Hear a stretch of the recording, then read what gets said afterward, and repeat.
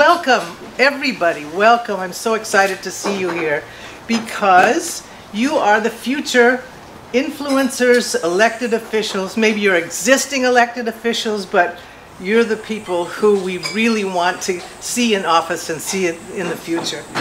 And so this is the first of a series of 3 seminars. And the next 2, one is going to be 2 weeks from now on October 12th. This one is about the foundation, how to decide if you're going to decide if you're going to run, and all the techniques about fundraising and becoming a viable candidate, which we're going to hear from Dotty LeMieux, who is a pro at this. She has Green Dog Campaigns, and that is her company, and so you're going to hear from people who are either, you know, are total professionals. And Laurie, are you here? Is Laurie here yet? Okay, so Laurie Earp is also a professional fundraiser and does a wonderful job of telling you how to raise friends and how to raise funds, and we'll give you a real detailed idea of what this all takes. So I want to start by saying this is the first of 3. If you signed up for all 3, the last one is October 26th. That one will have a graduation ceremony, and if you're all, you know, if you go to all 3, you will get a certificate of accomplishment and graduation. We will have elected officials there to help present these to you. So I hope you enjoy it. The other benefits of being here and considering or running for office is that you connect with campaign professionals in this group, elected officials, there are elected officials here, potential fundraisers, supporters, and people who will be instrumental parts of your campaign, or you'll be instrumental parts of their campaign. And just basically, my theory is, even if you run and lose, you never lose, because you're doing public service in the first place. And what you gain is name recognition, a place in the community, and so you have all kinds of potential for future runs or helping other people that you like and respect get into office. So anyway, I want to, we're going to introduce each other to each other. We'll go around the room, but first I want to say thank yous to, first of all, Christina Waldeck and Barbara Matass for setting this up and making this wonderful dinner. I want to thank Cindy, our photographer, who is the one with the camera, obviously. Thank you, Cindy. And to Veda, Florez, where are you, Veda? Okay, who is going to videotape all of this so that we will post it on our website, so if you miss something, you can go back and review it. And to Dotty and Laurie, our speakers, our treasured speakers, because they're pros. And to Miranda for picking up the food. Thank you so much. Okay, so now what I think I would like to do is have us all go around the room and introduce ourselves and just say why you think, what you're looking for. Why are you here? Okay, and so can we start here? Sure. Yeah. Hi everyone, I'm Crystal Martinez, and I am here because I am appointed to the College of Marin Board of Trustees, and I'd like to remain there, so I'm running in November of 2024.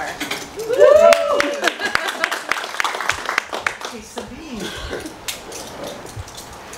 Hi, my name is Sabine, and I'm here because I'm thinking about running.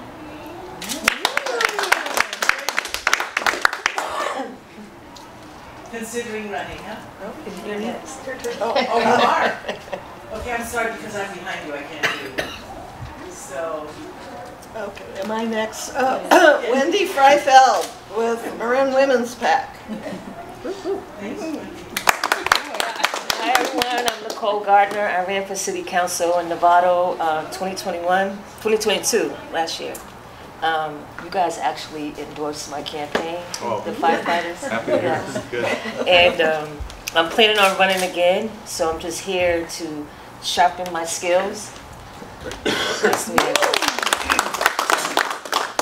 Hi everyone, I'm Summer Cassell. I'm hoping to help Crystal a little bit with her campaign, so we're very excited about that. And I just want to learn a little bit more about campaigns myself, so happy to be here. Thank you for having me. Hi, Hi everyone, I'm Laurel Druk. I'm the Vice President of MWPAC and just here to support everyone, and also I've run campaigns before, so always good to sharpen skills and learn more. I'm Miranda Miller. I'm new to Women's PAC and I'm really excited to be here because I'm a curious seeker, and like Summer, I want to just learn more about campaigns. So, thanks. Barbara. I'm Barbara. I'm a part of Marin Women's PAC, and just glad to see everybody.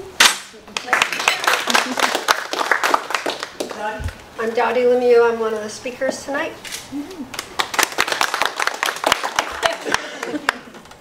I'm Skylar Collins. I'm political director for the Young Democrats, and I just kind of wanted to be here and learn. Hey everybody, my name is Ryan Day with Local 1775. I'm their deputy political director, newly appointed. So I'm here for education and networking. Hi, my name is Scott Candell. I am the Vice Mayor of Larkspur, and I am here because you can never have too much education, so I'd love to learn some more. Jean Friedel. I'm a Park and Rec Commissioner for the City of Larkspur and a possible campaign manager someday, and possibly running someday. I'm Tamara Hall. I'm on the Marin Women's PAC board as treasurer, but I'm also thinking of running for City Council in Larkspur.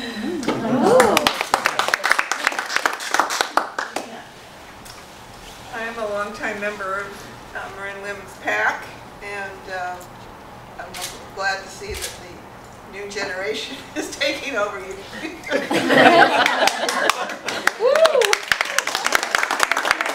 She's our historian. She has the institutional history from when we first started, so does Barbara.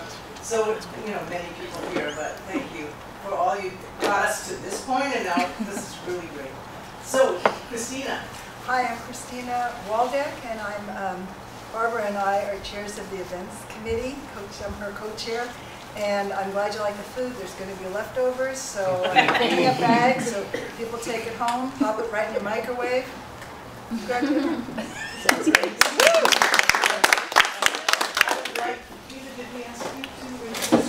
Oh, you have not asked me behind the camera. I'm Veda Florez, and I've worked in nonpartisan politics for the County of Marin Elections Department for the last 13 years.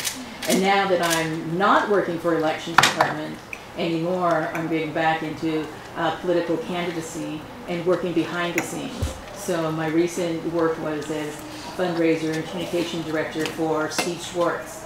He ran for Assembly. So yes, I'm part of you and part of the Women's Political Action Committee here in Marin as well as in Silicon Valley. These little cards in front of you. This is how you join. And this is, although it's a women's PAC, we love to have men who support women's issues. We do have men, some of them are like Damon Connolly and Supervisor Rodoni and all. So we would really welcome all of you. So just grab one, and if you decide to join, we'd be so happy. Barbara, do you want to come up and introduce our speakers, please? So our first speaker tonight is Dotty LeMieux. She's going to talk about what goes through your mind, or how you make this momentous decision to become a candidate. Dotty, excuse my voice. Dotty has run campaigns for several years. We won't say how many. She's actually run for office herself. She's the owner of Green Dog Campaigns, and over the years she has helped quite a few of the women pioneers in Marin County, such as Susan Adams, Barbara Heller, and then Shirley Zane in Sonoma County, reach positions as city council, supervisors, that sort of thing. So she's a real pro. She knows what it takes to win an office, and she not only is a very active person in Marin, but she's also very active with the state Democratic Party. So, Dotty, you're on. Hi, good to see all you people. I'll put my glasses on. I do have handouts here, which is really a copy of my notes, and We'll just start from here. So you can read along with me. It's an outline of what you need to do if you're thinking about running for office. So first of all, how many people here are thinking about running for office either next year or in 2025? Hands up. That's quite a few. Okay, that's great. So there are a few things that probably if you're running in 2024, you're probably running in the November election, which are the nonpartisan races, all this, your city councils, special districts, school boards, college board, all of those sorts of things. If you're running for supervisor, and I think we have somebody here who might be doing that, you're probably off and running. So, because those are in March, there are primaries in March, and all of our elections now in California are on the presidential or the even years, either gubernatorial or presidential years. We used to have them staggered. And in some ways, it's easier to have them all at once because you get one ballot, you see everything. But on the other hand, it's made it harder for a lot of people in down ticket races. If you're running for sanitation district in Nevada or somewhere, you're down at the bottom of the ballot. And so people have what they call ballot fatigue. And by the time they get there, they're not there anymore. So you lose them. So you have to be sure that you get out there and let them know why your race is important and why they should vote for you.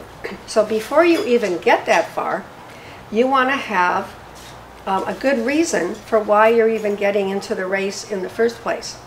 And if you look at your note, it says, not why do you want to run, because most people, when you ask them why are they running, they will say something like, one of two things. So-and-so asked me to run, or a whole lot of people came up and asked me to run, or I want to give back to my community. Those are great things, but that's not what the person wants to hear who is asking you the question. What they want to know is what can you do for them. So if you're running for school board and you're talking to a parent in that school board, they're going to want to know why it is that they should care about your race. Not that Joe down the street wants you to run, but why should they want you to run? So you want to think about what your passions are first, before you even decide what you're going to run for, what you're deeply passionate about. And if you're a parent with kids in the school, you may be deeply passionate about education, making sure that you have a good education, that you have art and music, that you have STEM, that you don't have people banning books. I assume that most of us feel that way in Marin County anyway. And if you want to run for a city council, you may be passionate about infrastructure, making sure that the roads are functional, that bridges, if we have any, are working, that culverts and things are kept clean. And maybe you're passionate about sewers or our fire, or we have a fire district person here, or water. I know we have a water district candidate coming, or somebody who just won in that election. So those people, I think, have been passionate about those issues and passionate about making those districts better and more responsive to the people in them. The other thing you want to think about is there an incumbent sitting in the seat that you want to run for? And if so, is that incumbent doing an effective job, or should they be kicked out of office and you take their place?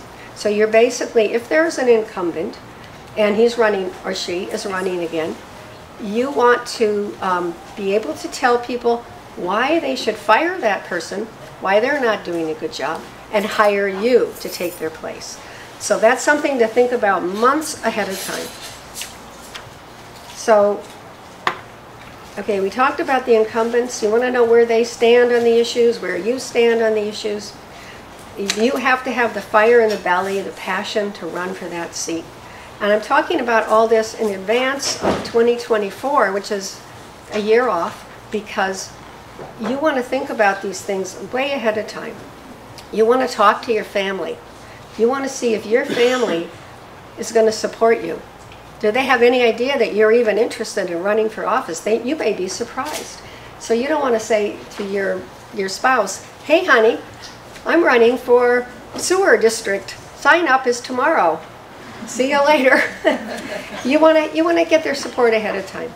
You also are going to have to raise money, no matter what race it is. Even if it's a very small one in a small district, you're going to have some money to let people know what it is that you care about. So you're going to want to have a handout to hand to people, something like this. I'll just pass this around. I picked this up this weekend. A woman named Cassandra James is running in Solano County. She is very passionate. She's running for a supervisor in Vallejo. And she just had this very short thing, kind of a couple pictures expressing what she cares about and who endorses her. So that when people look at that, they'll know something about her if they've never met her before. So you want to also think about what skills you bring to this race, what special experience you have, and what you have that's maybe different from other people, but that will really enhance the board that you're running for. If you're running for a school board, the skills that you have may be raising kids. They may be doing just economic things. Maybe you're an accountant, and that's a skill that you can use on any board, but you understand the budgets. And maybe you don't understand the budgets, but you should. And so the other thing you're going to want to do is go to some of the meetings of the board that you want to run for, so you can see how they operate, how things work, what is their budget for the year, what do they spend it on, what do people come and talk about in the audience? Do they complain a lot? Are there certain members that they're complaining about more than others? Are there certain issues that are of more importance than others? And see where you fit in that universe of that district. Get your family on board early. Also, your employer, wherever you work, make sure that you can take time off to run for this election, because it's going to cost time and energy and money. You don't have to make as much money or have as much money to spend as the other candidate, but you have to have enough to get your message out. And I am not a fundraiser, by the way, professional or otherwise. And so when Laurie comes, that is what she's going to talk about, because she is a professional fundraiser. But I did bring with me, just to look at, so you get an idea. This is what we call the Form 460. Those of you who are in office or have run have seen them, where it puts how much money you're raised in a certain time period, where you get your money, who gives you money. Their names are all public. You can get this at the county or the city that you're running in, or the special district. Who's given you things that are not monetary, but that are important to running your campaign. Like, for instance, if somebody has a party for you and they provide all the food and they provide a place and they rent a hall, that's called an in-kind donation. You have to report that just as much as you have to report money coming in. So I just pulled a few of these sheets from Katie Rice's 460, her first one actually, in 2016 when she ran. And then the last page is how you spent your money. So if you want to have an idea of how much money it will cost you to run a certain race, go back to the district that you're running in, and you can just pass this around to look at. I only made one copy. You get an idea of how much it costs to run in that race. And you might be surprised at how much it really costs. It may be less and it might be more than you expect. And of course, take into consideration inflation.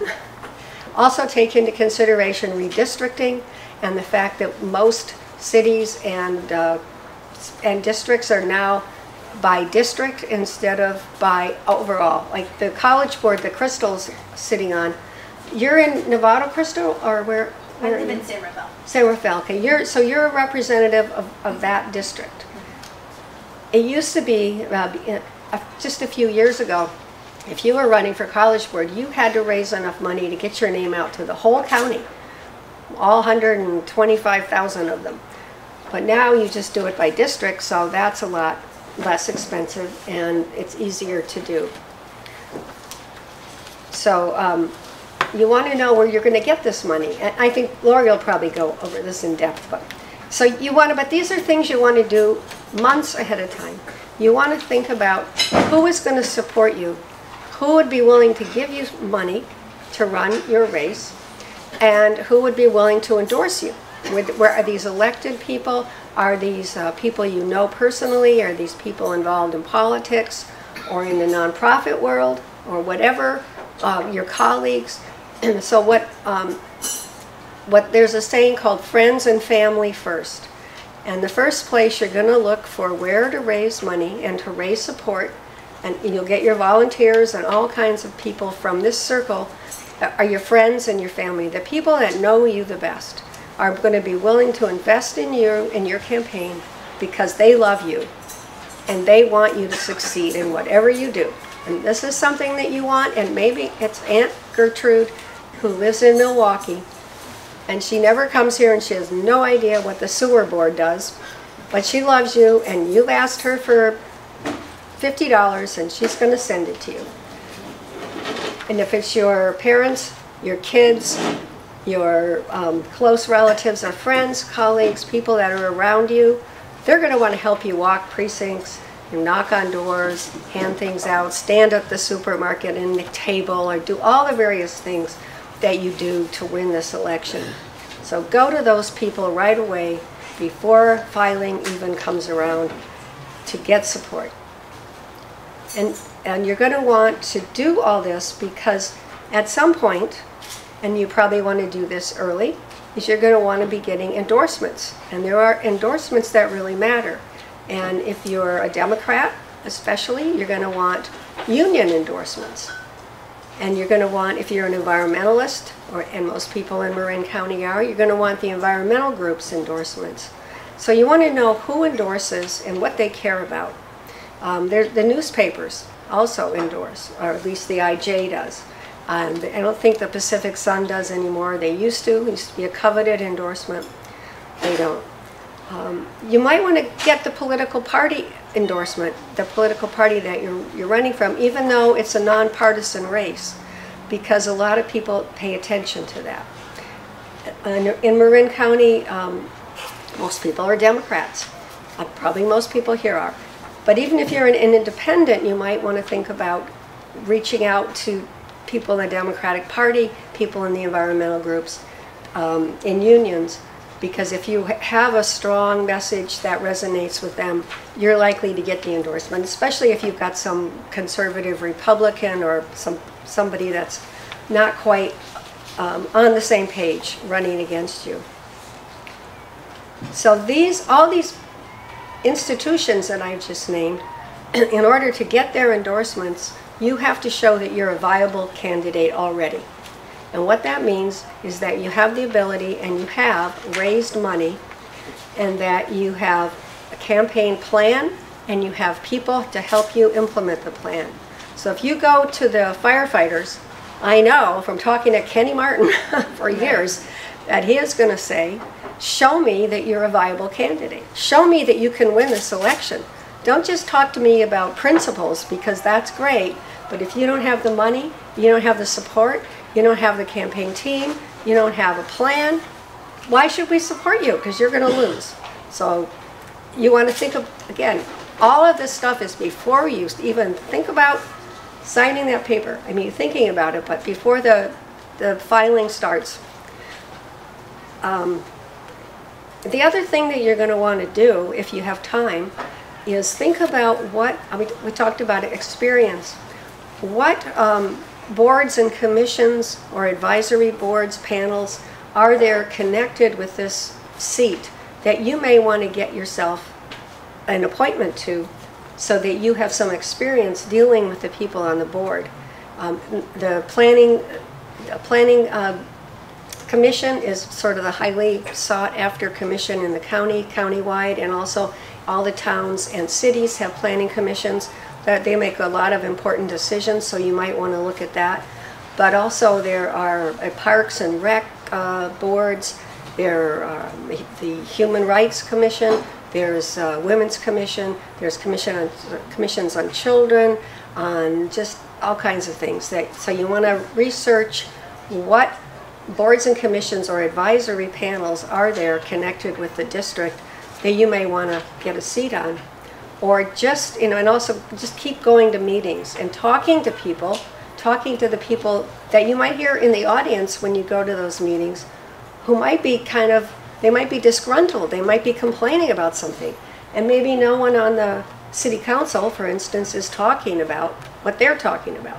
Maybe you want to go talk to them and say, hey, I hear you're talking about this issue, this stop sign that you want to get up in your neighborhood, and they don't seem to be listening to you. Maybe I could come out and look at what the problem is and get an idea of what the voters care about.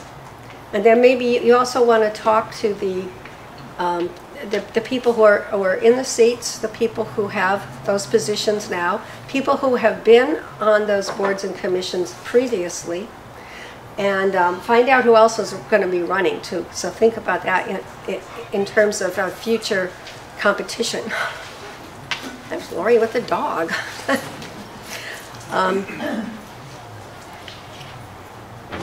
Are you taking questions? I will be in a minute. Is it time to take questions? Am I going overtime? Okay. Make sure that you have a good base of support. When you get all those names of all those people, friends and family, and all the people that are going to support you, put them in some kind of a database. And it might be just a spreadsheet, Excel spreadsheet, so you have their name, their address, their phone number, their email, who they are, whether they're giving you money, are they volunteers, what do they care about, so that you can go back and hit them up again. And you also will know when you've hit a limit, if there's a campaign contribution limit, if they hit it by giving you multiple times, then you have to know that, and you can't take more money from them in that cycle. So, but it's going to be really important when you run again that you have kept this information so that you don't start. I've been working with some candidates that I worked with them when they first ran for election. They got elected. They were thrilled. They were delighted. Now they're running for re-election. They come back and they go, well, I need to create a spreadsheet. I need to put names into it. I need to mail out e-blasts to everybody and tell them what we're doing. I said, well, don't you have all those names that you gathered last time? You had like 300 names of people that gave you money and walked precincts for you. What happened to that? Oh, I don't know. I had a volunteer who did that, and I don't know. I think she put it in a cabinet somewhere. I mean, wasn't it on her computer? Yeah, but she left, and her computer left with her. It's like, oh, that's not good. So have some methodology that you control. So you could have volunteers do it for you, but make sure that you can get it. It's in the cloud. It's in a Nation Builder account that you might use for your website, or at least you have it somehow. So make sure that you have a strong presence in the community. People know who you are. You've done good things, hopefully. Find out what people think about you, and you might just talk to some of your friends and ask them, like, hey, do you think really, tell me the truth, do people like me? Do people think I'd be a good politician, or do I come across grouchy and ill-informed, or what? And maybe a good friend will tell you that. But also Google yourself. Find out what is out there about you that you might not know. And you also might think about, what did you write on Facebook or Instagram, or what did you put out there in the universe somewhere 10 years ago that might still be lurking around. So that's why it's good to Google yourself. And also, just if you know about something that's other people are going to find and pick up on, even if it's not in Google, like maybe when you were, I don't know, maybe you were arrested when you were a teenager for some stupid shoplifting event, and you since gone straight. But somebody might find that, and if they're really out to get you, I have seen some really nasty things that people have done, and secrets that they think they've dug up on people, and they've come back to haunt them because they didn't get ahead of it first. So if there's something out there somebody else is going to find, you want to find it first and be prepared for that, because it will come out. Now, that shouldn't stop you, but you want to be prepared.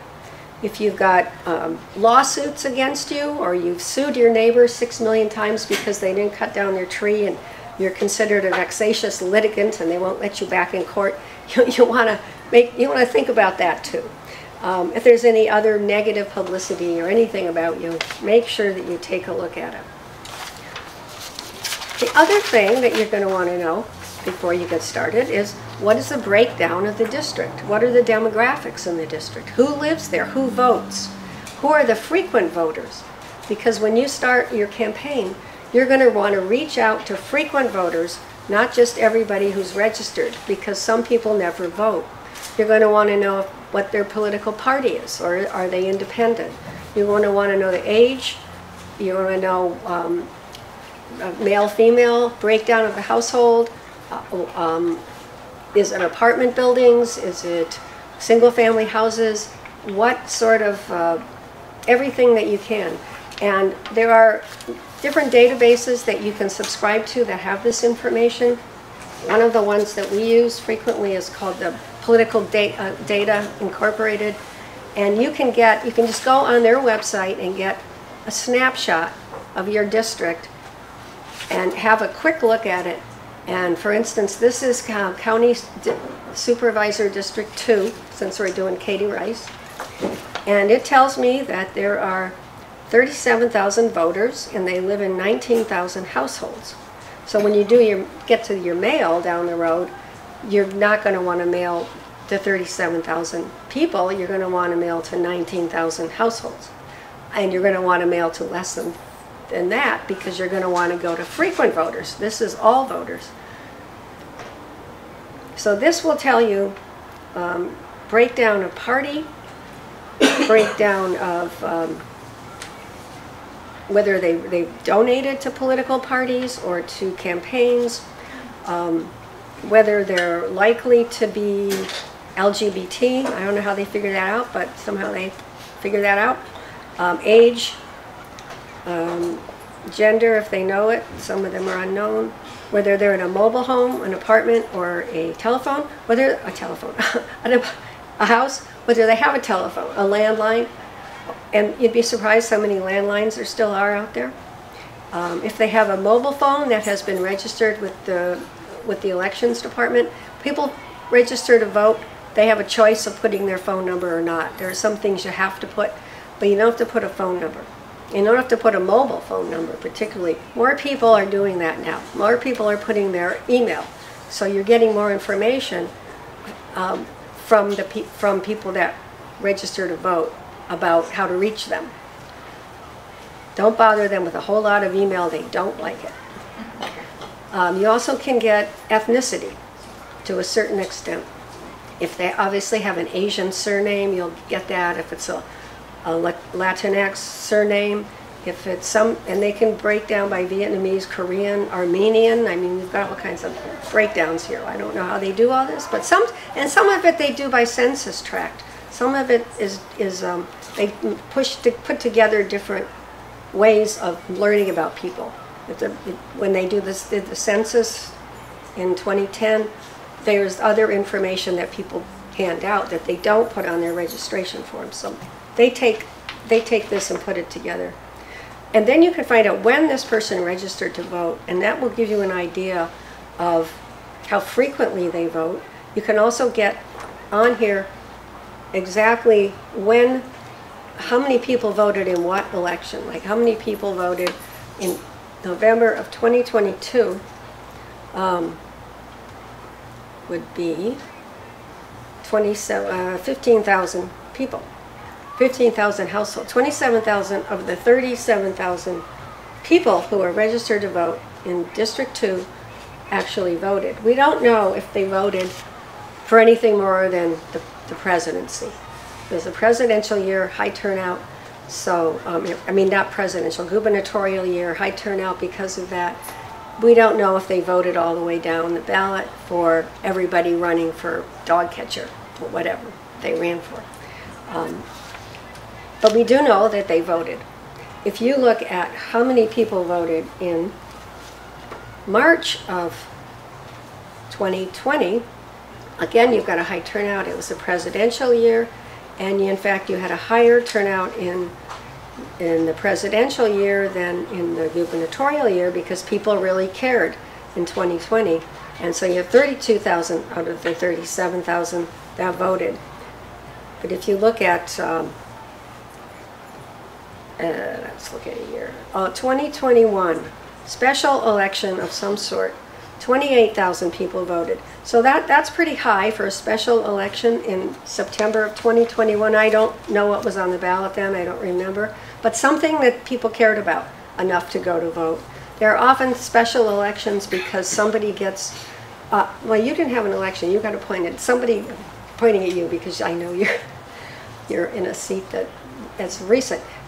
Somebody leaves for some reason in the middle of their term. The body has a choice whether to hold a special election or to appoint somebody. In Crystal's case, they appointed her, but they could have held a special election and some odd time to try to get people to vote. They make that decision. So there are lots of ways that you may get on the ballot, which may be, you may be surprised. Suddenly you find out that the seat that you were hoping to run for in November, person that was sitting there left early. So suddenly, and they call an election. So all this homework that you've done ahead of time is suddenly paying off because, wow, it's a good thing. I already know how many people are in the district. My family's supporting me. I know that I'm going to get money. I'm going to jump right in into this special election. Yay for me. Or if there's an appointment, you know so much more about the district that you can apply for it and you'll probably be #1 in line. And that's another great opportunity. So I'll pass this Katie Rice stuff around. It's public information, so no secrets here. Oh, that's the PDI thing. I passed the other thing around. And I have one more, that's it. And I have one more thing to pass out. I don't have enough for everybody, but it's an article that was online from Speakeasy, which is a resource for candidates. And it's called Speakeasy Candidate Bootcamp. And it has a lot of what we talked about, a little paragraph about everything. So look at that. And on the back of this, some other resources are listed. I'll just read them off to you. That are really helpful. Run to Win, which I know is the name of this, but it's also the name of the Emily's List Training Center. You can go online to emilyslist.org/run-to-win, and they were doing live trainings online. They're not doing any more for the near future, but they are. All those trainings are posted there, and they're really, really helpful. They're great. The Emerge program, if you're planning to run in 2025, 2026, and this year it's closed, but for the future, if you're planning to run, I would recommend looking into taking the Emerge program. You've taken it? Nicole, how many, you've taken it? Okay, anyone else here taking the Emerge? I graduated 2021. Okay. It's a months-long program. It's not cheap. You have to apply and be accepted, but they train Democratic women who want to run for office. There's the NWPC, National Women's Political Caucus. They have a training for candidates who are members of that organization. We used to be a part of that organization, but we're not anymore. But they still have a valuable training class that you might look into. And there's a Democratic Party training October 12th. It's mostly for Democrats who are running in Republican districts to try to turn a district from red to blue. But you might go to the site here and just write it down if you or go to California Democratic Party. It's in California. Demand a seat. I don't know that. Oh yeah. Is it? Oh, it's connected with them? Right. Great. I'm a volunteer with moms. Oh, wonderful. Great. I think there's 10 of those, so you'll have to share. Sorry. Could you Ran out. send out a PDF to us? A PDF I can send out. Yeah, I can send out that thing I have in the PDF. I can send that thing that I'm sending. I can send it all out. Yeah. If I have somebody has everybody's email, and I'll send it to that somebody. Catherine or Laurel? Yes. Okay. Anyone that wants it? Any other questions? I think That's about. I have a quick question about endorsements. Yeah. I know that some supervisors were endorsing 2 people in the same race. How, what weight does that have when they support? Well, it depends on how many people are running. They might, it's called a dual endorsement, and people do it all the time. And they might do it because there's one person that they really do not want to win, and so they figure if they throw their weight behind the other 2, then either one would be fine with them. Might be because they both asked them, and they just couldn't say no. There's different reasons why people might do that. Yeah. Yes, we're done. Do you want to take more questions? If there are any, yeah. Well, if you think We're all set to go. Okay. Thank you. Our next speaker is Laurie Earp of Earp Events and Fundraising. Laurie's, he okay? Yeah, she's fine. She's fine, okay. I hope. Laurie's been doing this type of work for 25 years. She doesn't look it, but she has. She partners with nonprofits and labor organizations, public sector agencies, and progressive candidates. She helps them to define their goals, their messaging, identify their potential, and ensure their success is achieved at every level. Yes, it is such a pleasure to be back here. And I've just flown in from Washington, D.C., so forgive me for not being dressed professionally or anything like that. Hi, Seiji, you're just fine. And my dog wanted to come with. I don't usually bring her on such presentations, but we'll just keep going. So I want to say it is always a pleasure to come present to Marin Women's PAC and to be here and to see new people running for office. How many of you are already on ballots? Because I missed that. How many of you are considering being on ballots? Wonderful. And the rest of you are just wanting to learn about fundraising and campaigning? That's awesome, because we need more of you out there. Everybody has to understand, right? If you want to take her off the leash and just let her come up here with me, that'll be fine. Then she can just wander. Sorry. All right. If you guys are all okay, she's very friendly. Okay. I've never taken to her presentation before. That door's open over there. Oh, say, oh my God. It's open. It's closed. There's a gate open outside too. You stay in here, thanks. Close the door. Yeah. She go out there? No, that's fine. She'll just stay. Could you close the door? Close the door? Yeah. That'd be great. All right. So actually, this business is 27 and a half years old. So I started it when my daughter was 7 months old, and then my son was born into it less than 2 years later. I believe in what I do. I love doing what I do. Has anybody done fundraising before? Does everybody else love it? Yes. Yes? Yes. All right, let me see a show of hands. Here's 1 yes, 2. All right, 3. What is it that you love about it? Oh, me? Just meeting new people in the community and getting to know the people in the community. And what happens when you know the people? They love you. And they want to give. And they want you to win.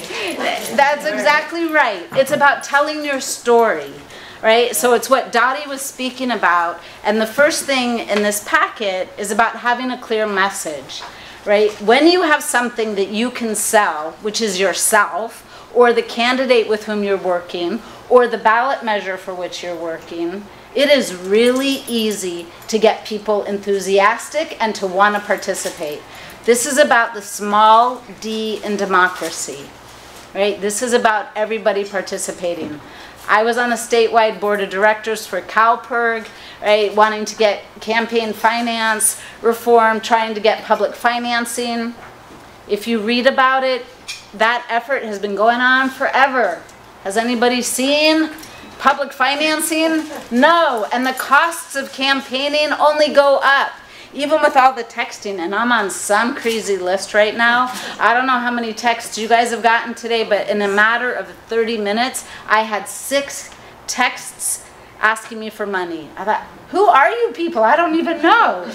Right? So everything is judicious, but it's about the storytelling. It's about having those first 3 letters in what we're doing. F-U-N, fundraising, right? If you're not having fun, you're doing the wrong thing. Let me ask, what do you love about fundraising? I love telling the passionate elevator speech story and getting people hooked. And then you sort of leave it and, oh, how can we talk some more? They're after me to talk to them. It is as much about listening as it is about talking. You want to hear their stories. People want to tell you. What is, in your English classes, English 101, what did your teachers tell you to write about? Yourself. That's what you know the best about. So the other person, if you listen to them, you then find your way to tell the story. And I'm sorry, person in the back, what do you love about it? I think it's when you have a vision and you can make a connection with somebody else to pursue the same vision.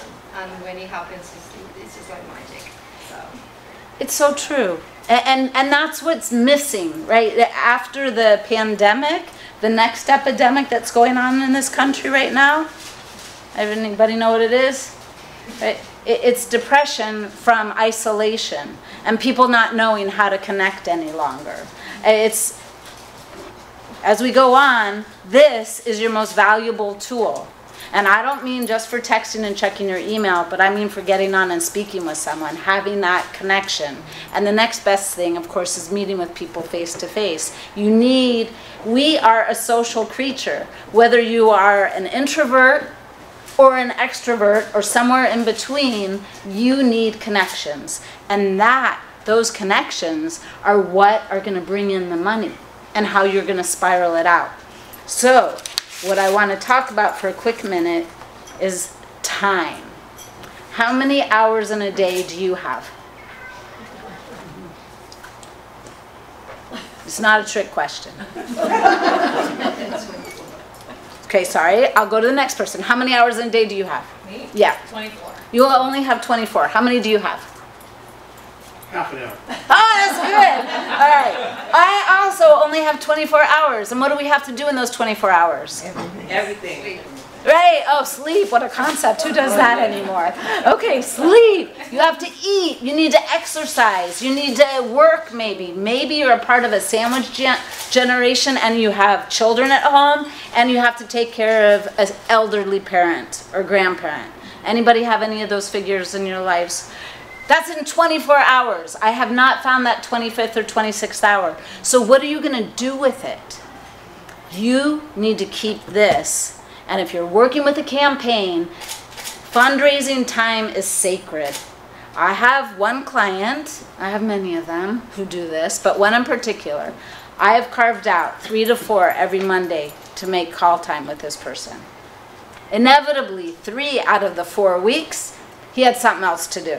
We're waiting and it's gone. Guess what happens those days? So I do Irish dancing on Monday nights. I highly recommend if you guys want to come to Starry Plow in Berkeley. Anyway, I've been noticing lately how quickly Monday comes. It's here like the next day. Every day turns into the next week. And then you've got a month and months that have gone by. When you are scheduling your call time, it is sacred. Period, end of story. You've got to monitor it, manage it, and make sure it happens. Right? So I say time keeps moving forward. And Kenneth Patton said, by labor we can find food, water, I suggest donations, but all of our labor will not find for us another hour. So use your time wisely. If you're making calls, there's how many minutes in an hour?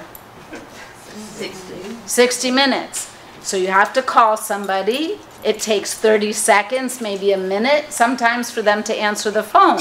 Or if they have somebody else answering the phone for them, maybe it's 2 or 3 minutes if you're going to get that person. Then they're on the phone with you.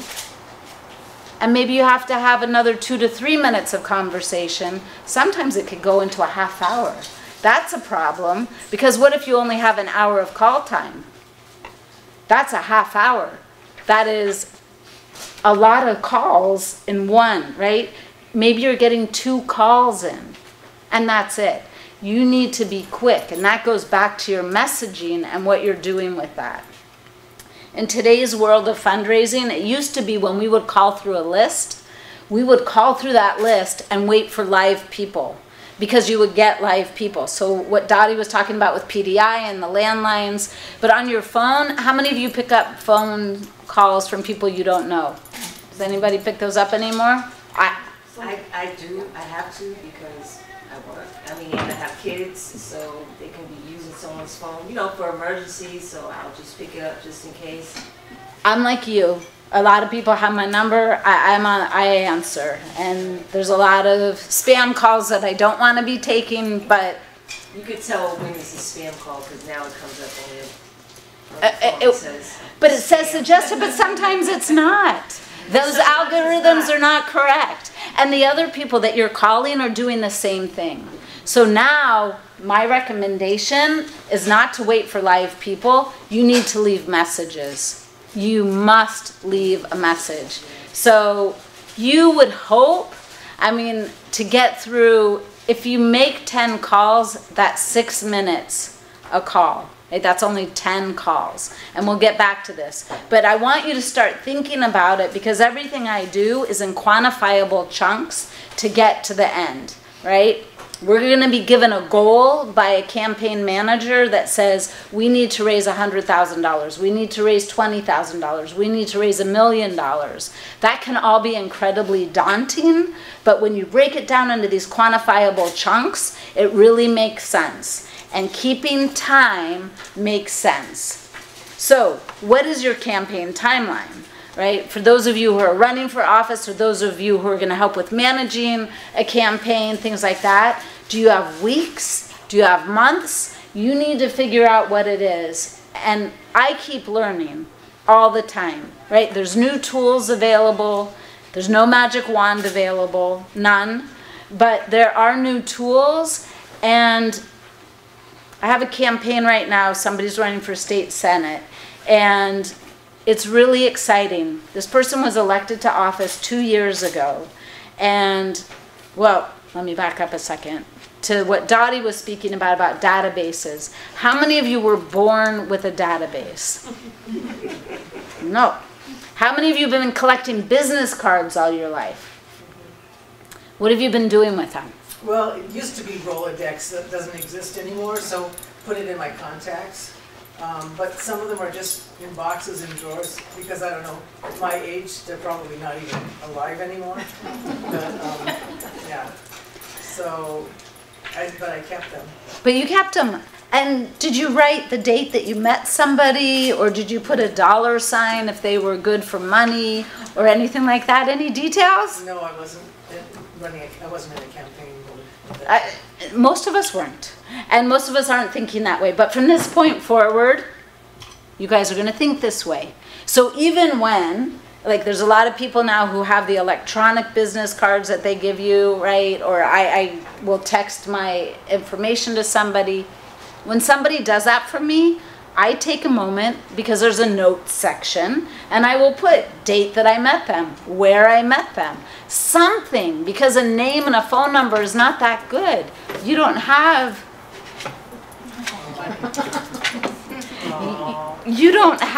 that information at your fingertips. And unless you are some incredible savant that can remember all of that from all the people you meet, you need to start keeping notes. You need to have a list that you can work with. I have one client, one of all the many. He gets an A+++. When he was running for office, and he's the county treasurer in Alameda County, so I'll give props to Hank. He said, "What do I do?" The man had been a campaign treasurer for years. He had been involved in the community for years. So while he didn't have a database, he had a phone, he had emails, and what is easy, though you have to do a few steps, you can download all those contacts. and they download it into a CSV file, right, comma separated values, and you import it into an Excel file.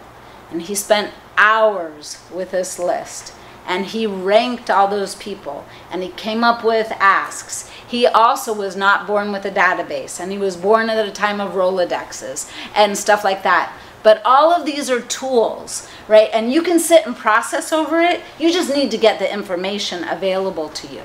And it is critical because the foundation to your fundraising is predicated upon a list. And obviously, these campaigns have bought a list or have had a list made available to them that has Laurie Earp on it and my cell phone, and I'm getting all their texts. I don't get up in arms about it. I delete them.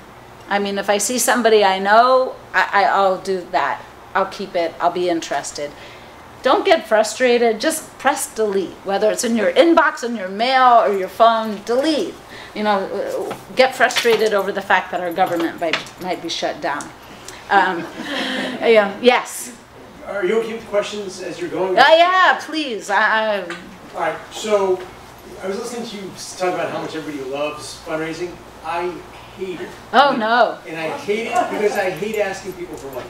Yep. Right? And I'm the guy who, like you said, I can talk to somebody for half an hour on the phone because I enjoy listening to them. You know, and, oh, tell me what's important to you. And you know, all those things. I love that. But at the end of the day, I hate to say, all right, well, thanks. Can I have some money? You know, and I don't understand how... I would love over the course of this presentation to kind of understand how that works and how to love it and not hate it the way I do. So I think a part of my materials is actually a script. So I've actually given you a script and how that gets woven in there, and I'll look through it. I'm pretty sure I did. Don't look at it now. So to answer your question about it, one, you have to change your attitude. So one, you need to embrace like I say, the democracy, right? The small d, and what this is in creating that opportunity. Big donors get me closer to the goal when there's not a campaign contribution limit, right? If there is, I have to deal with that. And there is the Glazer bill that everybody who's not running for state office, assembly, senate, or higher, all has to deal with that now. And I will be responsible and tell you about that. But that means that some of you may be limited to $249, whatever the local limit is. People do want to hear from you, and you're going to fundraise in concentric circles. You're going to first call the people you don't have to think about. Your family members, your high school best friend, your college best friend, your associates, things like that. Those are the people you call first, and I love this. I usually call those the friends and family and friends. Someone I was just meeting with the other day calls it the 3 F's of fundraising. Friends, family, and fools. So, right, they'll do anything for you. Your long-lost aunt that just adores you. All you have to say is, Auntie, I'm working on this issue. How much do you need? Right? I didn't have that, but if you have that, it's good. I think it's about getting the win. It's about, and I don't mean that in a mercenary way.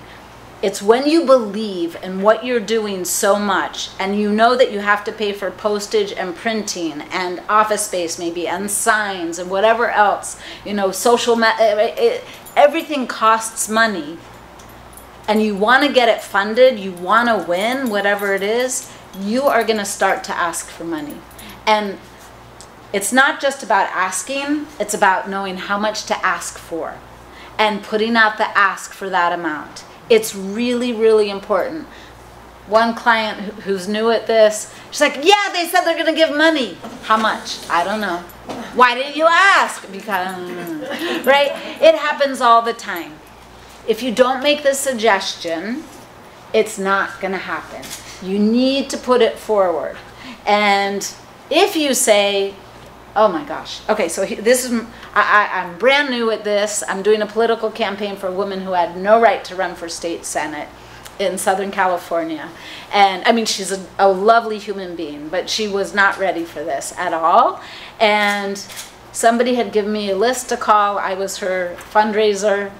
Anyway, I was asked to call Don Henley. He was on the list. Does everybody know Don Henley? Yeah. So I called Don Henley and leave a message. My boss comes in a little bit later. So Don Henley returned Laurie's call. And I was like, "Hi, Mr. Henley, how are you?" "I'm really good. What are you calling about?" "Oh, this crazy woman running for office." No, I didn't say that. Anyway, but I knew he was a progressive. I knew the issues. I mean, I had no idea what I was doing. But I had in my mind, if I could get $10,000 out of him, I thought that that would be magnificent. And we're talking, and it turns out I had seen his revival concert a few weeks ago in Irvine, and so we're talking about that. What did you think of the concert? Anyway, he said, "So tell me more about this candidate." I tell him why, and he said, "So what are you thinking?" And I said, "Well, would you make a contribution of $10,000? "Sure." That was easy.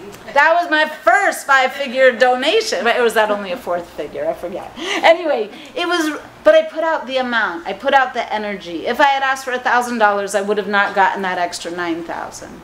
So you have to have that in mind. And yes. So he would say no. Now what do you do? Oh, well, when he says no, I say, "Could you tell me why?" You don't start bargaining. No, the negotiation's on his end.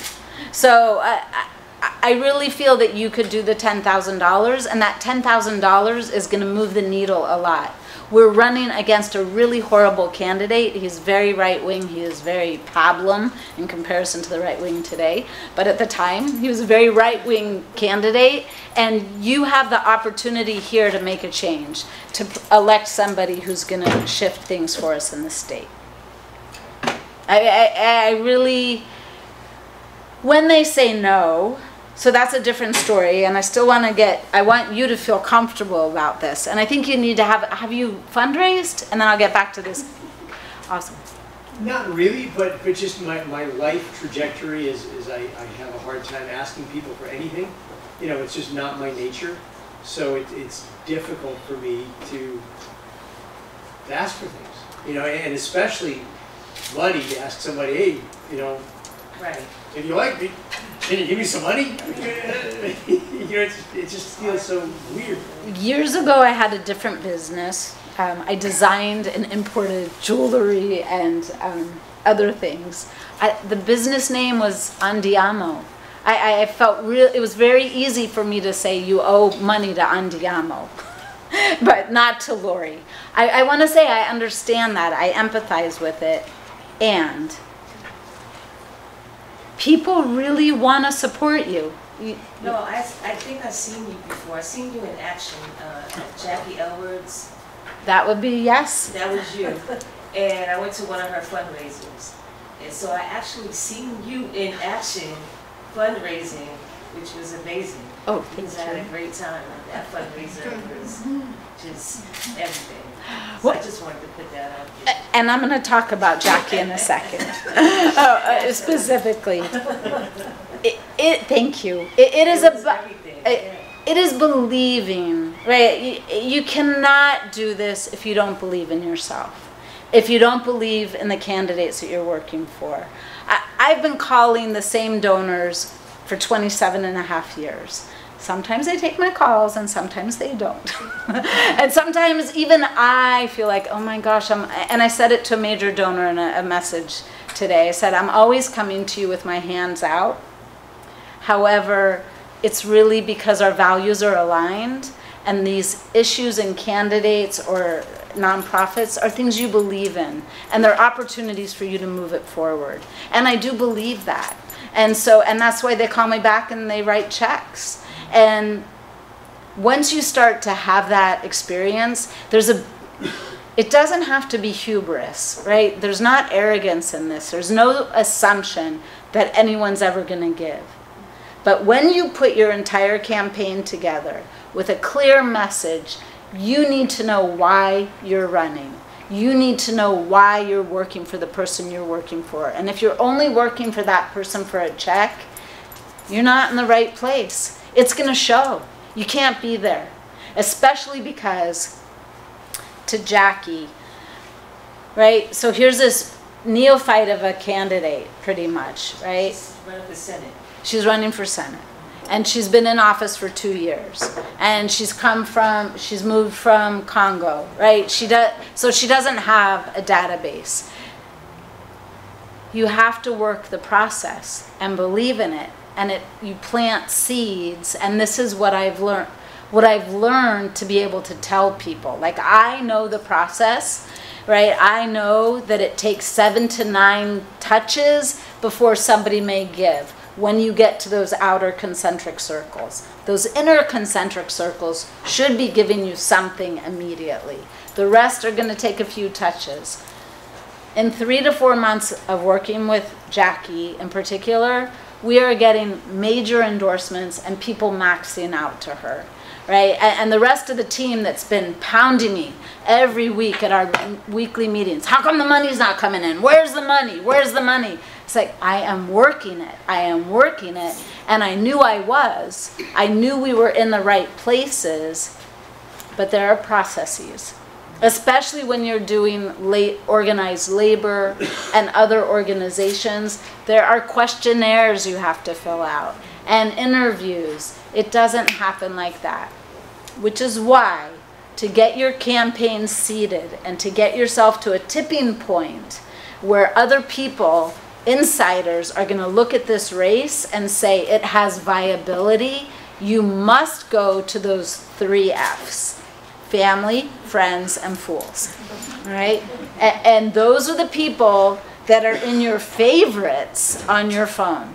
Those are the people that shouldn't require a lot. Those are the people you should do some test runs with, right? And see what it feels like to put yourself out there and say, I want to run for office. And you are going to run for office? I'm actually in office now. You're in office. Yeah. You've been telling the story. Well, the short version is I had some people give donations. I didn't actually ask for anything. My campaign manager did. And then nobody ran against me. So I didn't need to do a campaign, so I didn't need to raise money. But I just know, I mean, I have a law practice, and I was just reminded my accounts receivable are probably $250,000 because I can't ask my clients for money. I feel bad. It's just, it's difficult for me to do. Not that I don't believe in the value of me or my services or what I'm providing. It's just difficult for me for some reason. Maybe. And it's not easy. So invoicing is the worst part of my business, right? And that's me invoicing for me. So again, I want you to know I empathize. I'd rather put time in to calling for money for my clients than I would to make sure that I'm getting paid. So I understand. But you're in office. You didn't have opposition, but you have an opportunity to now help people who are also running, who you believe in, because you're an elected official, right? So that's a responsibility, that's good leadership, that's helping to find successors and all those kinds of things, right? A leader is only as good as their succession plan, and you should embrace that, in my opinion. So how do you ask people for money?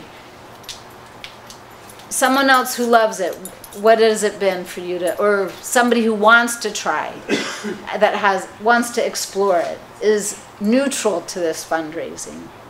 I want you guys to leave here not necessarily loving it, like I do, because I do, but at least to feel like I can do it, that I'm competent, I'm not afraid, I'm not gonna, I don't know, bristle when it's time to make the calls or find every excuse.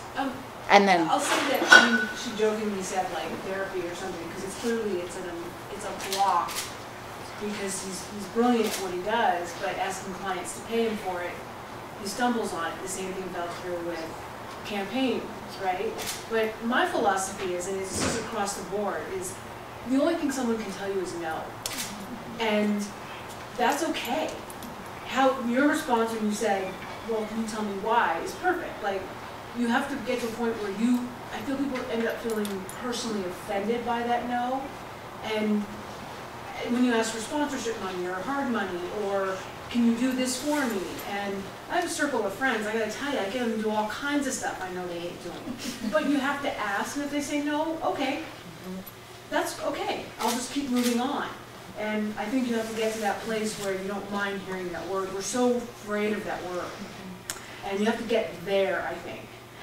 I agree, and it's not personal. It's usually has nothing to do with being personal in any way. I'll just tell you, I have a friend who's a police officer, and she told me the best story ever was people come at them, you know, sometimes crazy, you never know, right? It's such a hard job.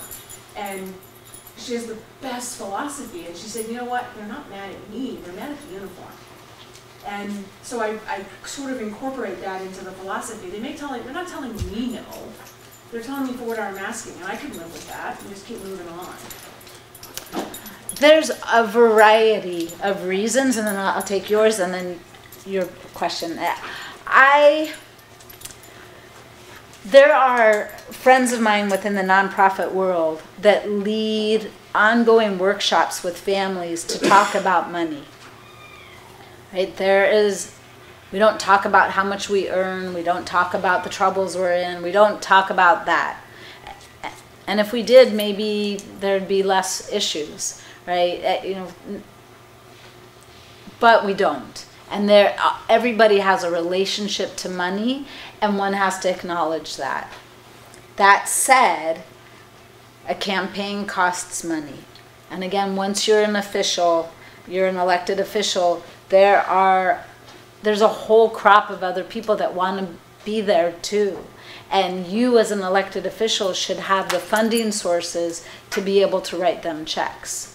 And you should be able to let your donors know, no, I didn't have opposition, but I want to support other people so that I have more votes on my board in order to move our issues forward. I mean, there's a lot of reasons that you should make people want to give. I mean, they're going to want to give to you.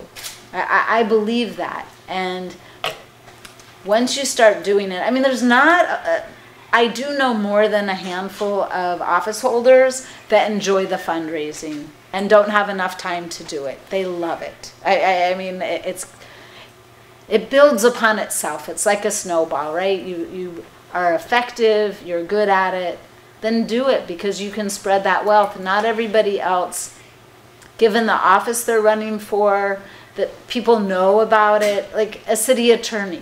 Right? That's a hard race to raise money for. You get money from attorneys, but a lot of people don't know what it is. The district attorney. So who's going to give to that? Well, that's something that you can give to, right? And you can get others to give. So those are my thoughts. We'll keep coming back.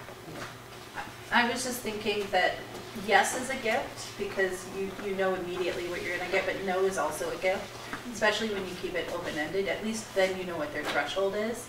And you can work from there, and having them offer that counter of what they can do for you puts them in the position of reflection.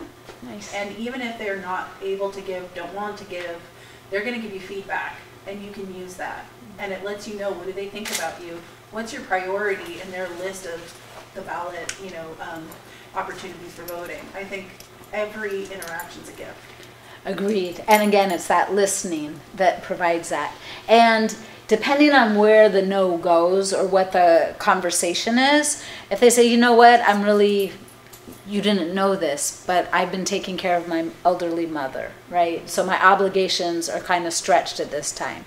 I understand, can I come back to you in a month or two, right? Or when you put out a specific amount of, say, $500, can I count on you for $500? Not right now. Well, would you be willing to do $100 right now? I saw you wearing $1,000 pair of shoes. But, would you do $100 right now and for the next 5 months? Because people can do it again. They can give monthly, and remember, quantifiable chunks. So I'm making a $100 donation, a $500 donation, because I have them give it for 5 months. But I totally agree. And it's listening, it's dialogue. That's what makes you different than a telemarketer. Right?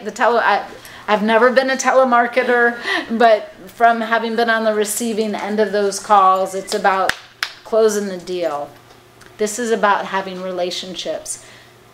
In the fundraising world, in the nonprofit world, do you know what those people are called often? Like a fundraiser for a nonprofit? A what? A developer. Right, they're a development director, development associate. Do you know why it's called development? You're developing relationships. Bingo, that's exactly right. So that's what you're doing also. We don't call that in political fundraising, but if you're not cultivating these relationships for the long run, you're in the wrong business, right? Because you need them everywhere. And no, I was just going to add, you basically, you and Crystal said basically what I was going to say. You have to know, because I did fundraising before, and I also had to raise money in my personal life. So I know what it is to ask people for money. And you have to know who you're asking and where they're coming from. Because they might, you know their pay range, they might not have it. So if you're going to ask, you say, can I have, do you have $25? You know, and then you got to know who has money and how much money you're going to ask for. So it's a range of, just like you and Crystal said, just knowing who you're asking and the people that you're reaching out to. That exactly. So when you're creating your list, right, and where you start with your phone or your Outlook, something, you rank it in priorities, right? So who's in the innermost circle? Those are your number ones. Then outside, the 2s, 3s, etc. How you're going to prioritize, and then how much you're going to ask everybody for, right? So you want to know that. Quick anecdote about a good friend. She and her husband would regularly give $5,000 checks. She received a request for a $25,000 donation, and she threw it out. She told me the story, right? She said, they should know. I give $5,000. I don't have I'm not giving 25. I mean, even if she gives multiples, which means she probably has the capacity, she doesn't do it that way. She gives 5,000. So she said they asked for the wrong amount. In the same way, when Don Henley said yes, you know, I was so excited. I was a kid. I got $10,000. That felt really good. It was really good, but maybe I could have gotten more. It was too easy. So you have to keep that in mind. And I want to go back to what you said. It's also about going back to people. If now is not a good time for us to speak, now is not a good time for you to give, may I call you back in a week? Do you want me to call you back in a month? And it goes on your calendar so that you follow up. The door is always left open. I have a question. I work for a nonprofit, and something that we do is sometimes we like make it really tangible, like a menu. So like, you know, we actually like monetize, or not monetize, but we like quantify what each layer would cost. So I sometimes think like it's easier for me to ask, can you pay for a bus for the students? And that's $1,500, or can you pay for a retreat for the kids, or a professional development for a school, which is $50,000, then saying like, will you just donate $50,000 to the organization? So I wonder, is that a strategy that you could transfer over to the campaign? And if yes, have you used it before, and does it work? Yes. So I haven't even gotten into the fundraising plan and how much you need to raise. So if it's a $100,000 campaign and you're going to need to spend it in 10 weeks, you need to raise $10,000 a week. So it's $1,000 so many dollars every day. So I don't do it exactly like that, though at some point you could say, I need to buy signs, I need to buy buttons, I need to buy remittance envelopes. We need to do something like that. Can I count on you? Can I count on you? Can I count on you for a $500 donation? What I tend to do with my clients is to give a daily goal, and then they get a say to the person on the other end of the phone. I've got a $10,000 goal. Will you get me 10% of the way there right now with a $1,000 commitment? You can go online, right? Have texts ready with a link that you can send to them as a follow-up. Have emails ready as follow-up that you can send to them, something like that. So that's how I do it. And at the end of the day, my fundraiser, always blame it on your fundraiser. My fundraiser set a goal of $10,000. We're at $8,500. Will you give me the last $1,500? Right? So it's a very similar thing, but a little different. But people want to, again, they feel good because you've asked them. You've thought enough to ask them to give. People want to participate. They really, really, really, really do. Right? So you're giving them that opportunity, and they're going to give what they can. But once you put the ask out for the specific amount, who brought up the negotiation part? We don't do that. So I say, Catherine, it's Laurie, how are you? You're doing well? Great. I am running for office. My fundraiser told me I have to raise $10,000 today. I'm at $8,500. Can I count on you right now for $1,500? Oh gosh, Laurie, I have really serious obligations. I could try to give you maybe 250. I'm so sorry, I can't do more. Do you think you could stretch that to 500? Then I only have to call 2 more people. Well, how about halfway in the middle? So we'll do 375. Yeah. I'm so sorry, I really can't at this time. Let's do 375 now, and then can I call you back in a few weeks? Yeah, that'd be better. I get my next income check from. Yeah. Perfect. I'm putting you down for 375. I will send you a link right now. Do you want me to text it to you or email it to you? A text would be great. Perfect. Thanks so much. I really appreciate it. And by the way, before we hang up, are there a couple of other people that I could call using your name? Yeah, I think I have a couple of names that might be interested in supporting your candidacy. I'm not sure if they live in your district, but I would be happy to give it to you. That would be fantastic. And the good news is, as long as they are U.S. residents, I can take their money from whatever district they live in. So thank you. I'll send that information. All right. Right? So there's always another ask. Are you ever dropping in, by the way, can you put up a yard sign? And I know you live on Highway 37. Can we put a giant sign? If that's the case, then I would. But me as the fundraiser, not so much.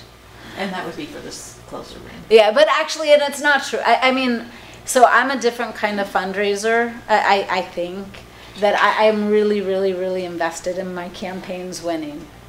I only have 10 minutes? No, I think. Oh my gosh. Okay, I'll be quick. So anyway, yes. But has everybody seen a remittance envelope?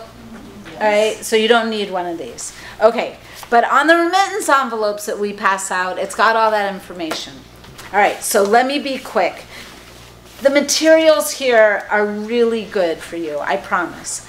And that first page is really important about what makes the, perfect. So what makes the winning fundraising campaign team, and then what we're going to be doing, right? So you need this clear message. You need a working database.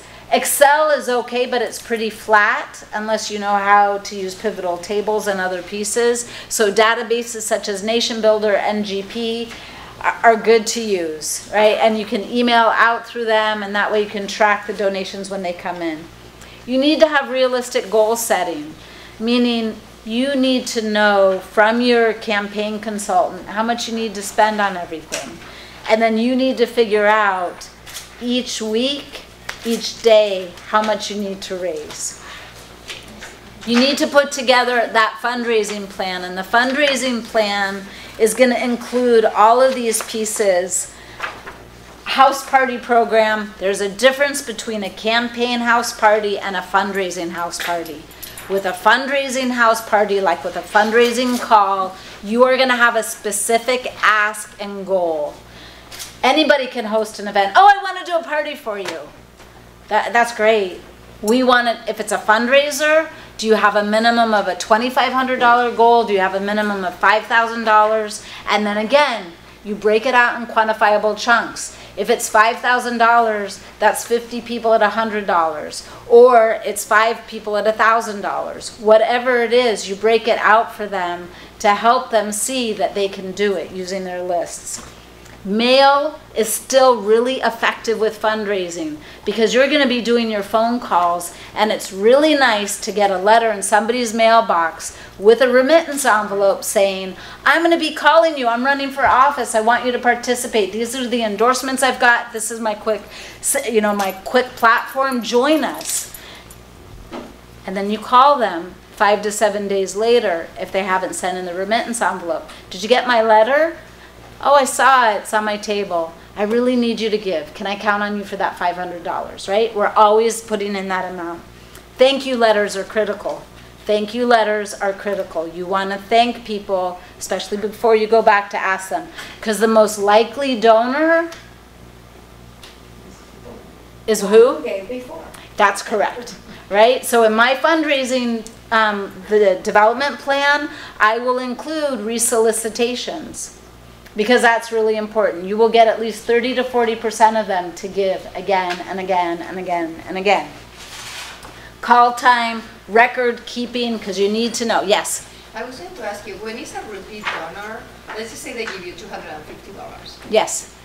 When you're doing the ask, are you increasing the amount?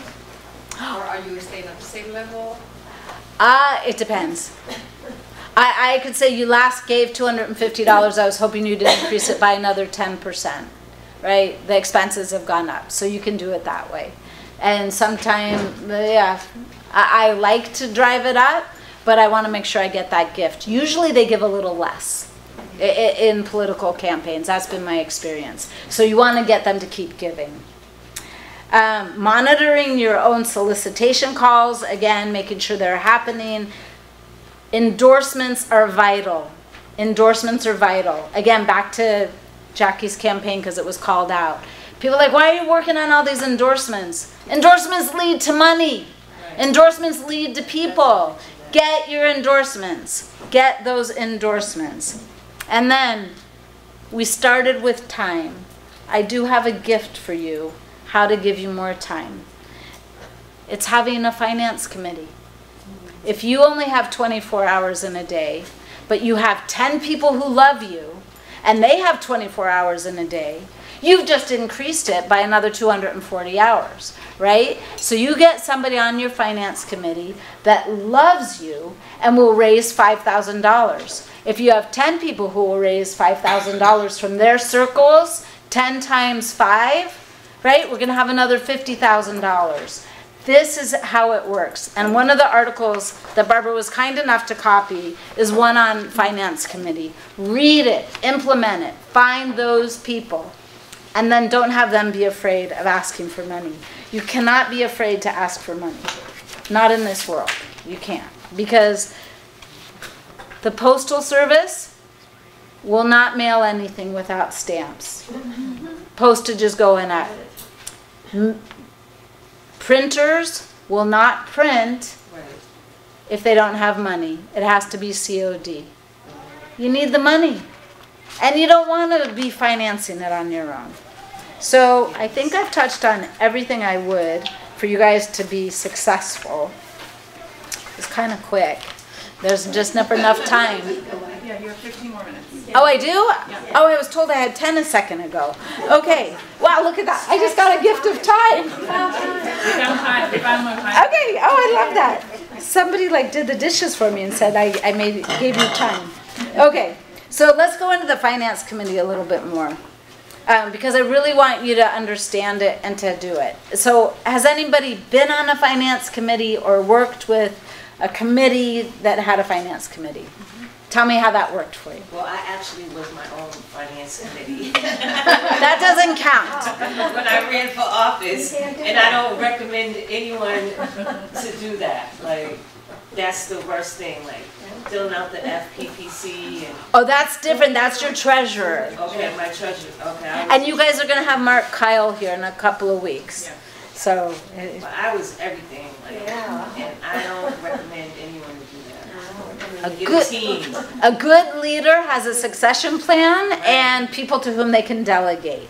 And you definitely want a treasurer that knows how to do everything legally. I am proud to say that none of my candidates, office holders or otherwise, have ever been in the news for anything bad. So I'm gonna keep it that way. So, but that requires the professionals. Finance committee.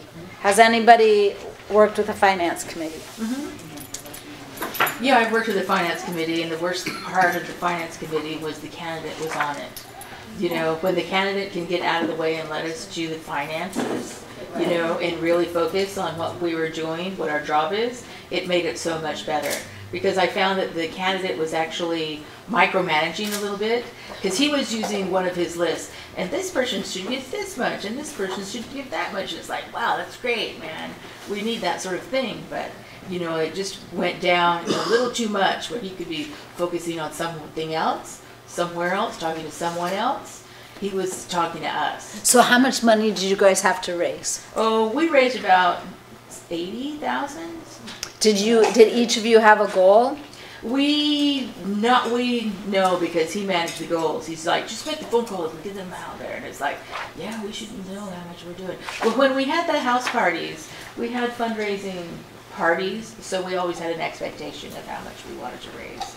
Like at those parties, we'd raise, you know, 20, 30, 20,000. That's a good thing. So to serve on like the presidential finance committee many years ago, they had to raise like $235,000, right? And so, and there's the limits, but if in those stratosphere, right, they asked 10 of their friends to match them at the then $23,500 limit. And so you bring it, I mean, you have to raise a lot of money to run for president.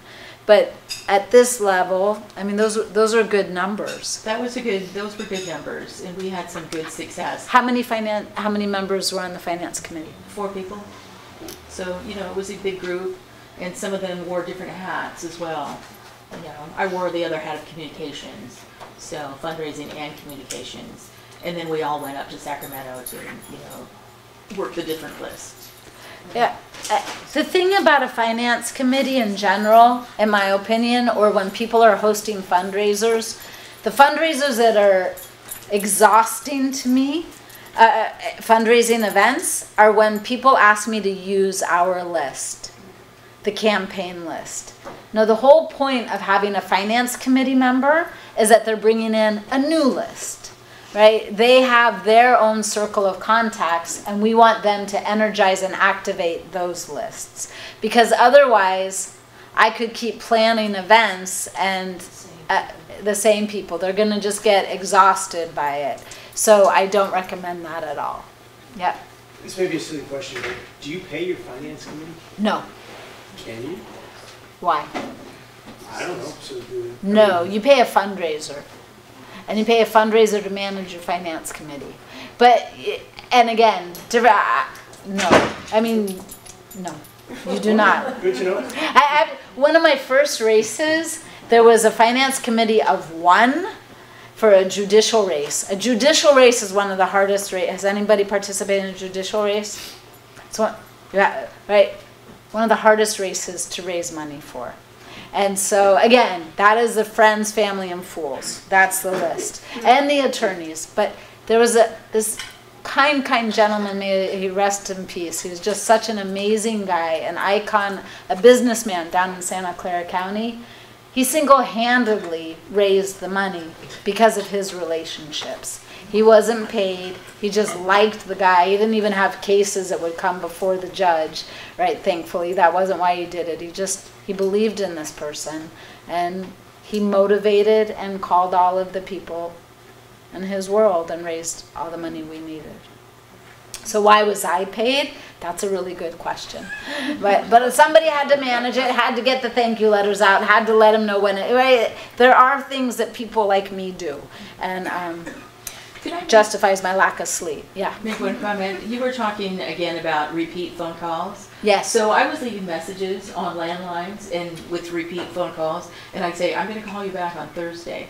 Well, this guy, he just had a busy schedule, and he said, I was waiting for you to call me on Thursday, and we missed the call. We called him on Friday, and he wanted to know why didn't we call on Thursday, because that's when he had his checkbook out.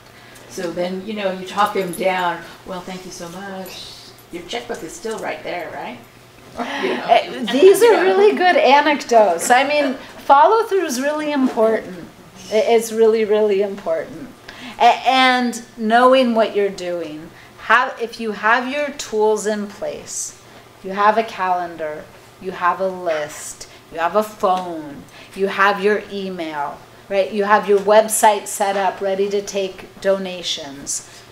Those are the things that you need. If you have something like ActBlue, which is not a database, but it is a vehicle to accept money, as you know, you can set up separate pages for every initiative.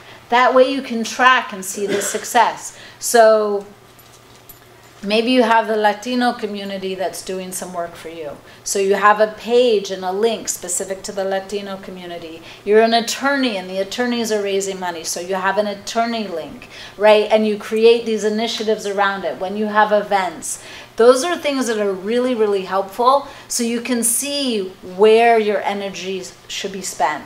If you belong to a house of worship, that is a great place to go because people know you.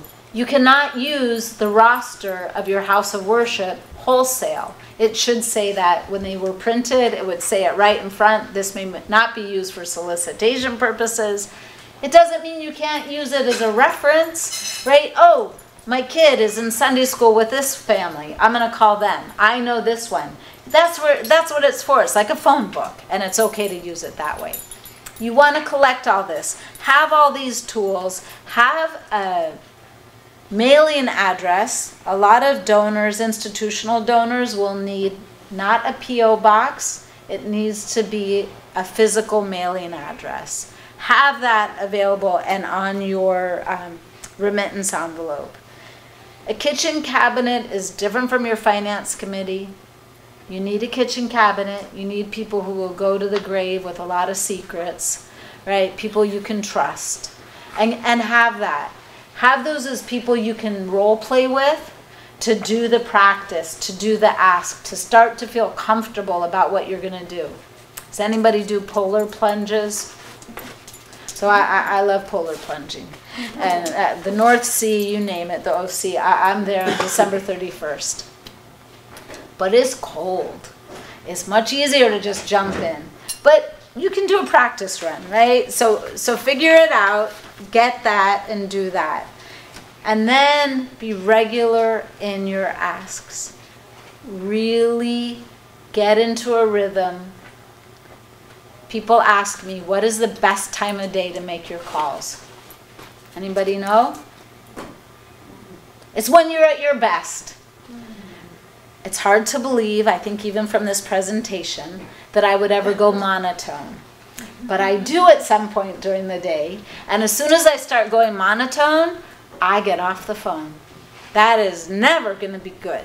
No, like I'm going to call and say, hi, this is Laurie. Would you like to give? I mean, who's going to give? Right? I tell my staff all the time, smile. They hear your smile on the other end. They receive it. It's infectious. People want to keep growing with you. So let them have that opportunity to do that. I think I probably have 5 minutes. So I do want to tell you about this Glazer bill. Does anybody know about it?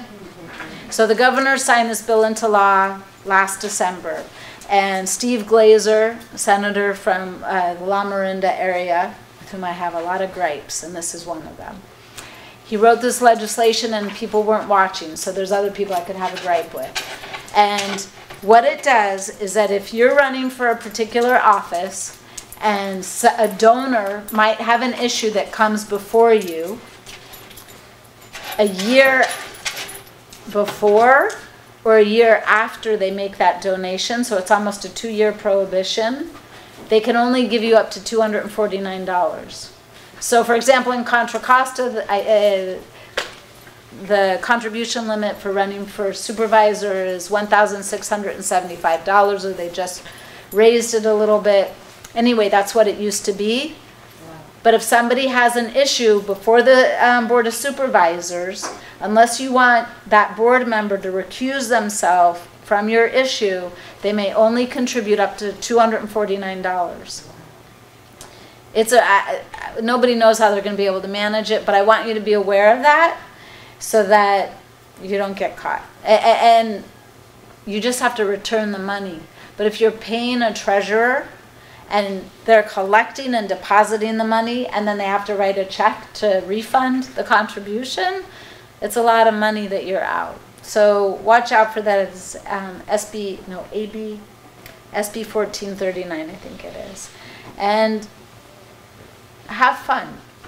Trust the process. Put your pieces together. Make the time. Make the calls. Have your follow-up. Do the thank yous. And have fun. And win. Any other questions? So I was reading your package and you had in here about social media that you deleted your Twitter account. I did. Oh. It's in the packaging here. Does it say that in there? And then it says which other one you deleted? Oh. An article that says that they deleted their Twitter account. Oh, got it. I thought it was yours. So. I don't have enough time on social media. I don't do a lot of it, but I believe in it. Go ahead. So how long should you keep your account open? I mean, after you're already elected to office, if you think this is going to be your last or only term, do you once you open an account, you just leave it and then you use that account? If you have left over, what do you do with that money? Do you donate to other candidates? You do. Okay. You Until do. it's gone, in other words. Yeah. And then you spend it down. Okay. And maybe you give it to the Democratic Party or whatever party that you're involved with. But yeah. Thank you so much. You're so welcome. Yes? So what about, because I hate asking for donations too, what if I just want to fund my entire campaign myself? Michael Huffington did that. There's a few other people that tried. Why would you do that? I don't know, because I don't like asking for money. I don't think it bodes well for you as a public servant. Again, that's my, and there are too many people that have tried that don't win. It doesn't look good. I mean, what Dottie was talking about in terms of press and things like that, I just don't think you... Shouldn't you at least seed your own campaign? No, never. No? Okay. We disagree on that. Yeah, I think you should put in a little bit. I feel like if you don't put money in, then it's like you don't believe in you're saying, I don't believe in myself enough to put my own money in. So this is what when and where I would do that and have had other people do that is if we're nearing the reporting period and, right, there's a tipping point for people looking at the race, your reporters and other people to talk about, wow, this candidate is viable. Sometimes that's $100,000, it all depends on what you're running for. If you're at 90,000 and you can lend yourself $10,000 to give yourself 100, that's great. But people are going to know that you gave yourself the money. Yeah. They're going to know when the reporting period is. But it's and you should always do it as a loan. The only thing you can pay for without it being, you can just write a check for it without opening a bank account. You have to have a bank account and you have to be filed before you can start taking money, including giving to yourself. But you can, and you should probably, when you sign up with the registrar, you should just pay for your ballot statement. That doesn't count for your thing. But if you do put your own money in, make sure you call it a loan, because you want to be able to get it back. Yeah, but it's, I started in talking about the small d in democracy, and I don't think we want office holders that are buying their offices. So that's just me. I mean, consultants want you to pay for everything, so they want you to. I want you to pay for me. I always say, do put in a bit at the beginning to show people that you do believe in yourself. I put in $5,000 or $200 or something because I'm running for this office and I'm serious about it and I'm putting some money in to start. So I want you to help me go on from there. And that's where you tell your friends and family. That's what you start with. So by the time it gets to the outer circle, it doesn't look like you're financing your own campaign. But it sometimes helps, your friends and family to feel like you are contributing. Because you are, no matter what. Yes. I just think, for me, been a fundraiser for years for other things, not political campaigns. And when you do that, it's also an opportunity to friend raise. And so if you're not fundraising and funding your own campaign, you're missing the opportunity to understand your constituents. So you need to understand, they need to know who you are, because you're also buying, they may not give you money, but you're also getting them to vote for you. Right. So you need to be out there doing that. So I serve on a lot of boards, and I believe in peer-to-peer fundraising. When I'm talking in my nonprofit world, I tell my board members, you cannot ask people for money if you haven't given yourself. So that's in that nonprofit world, and I believe that wholeheartedly. In the political world, again, Dotty and I would have polite disagreements on this, and that's okay.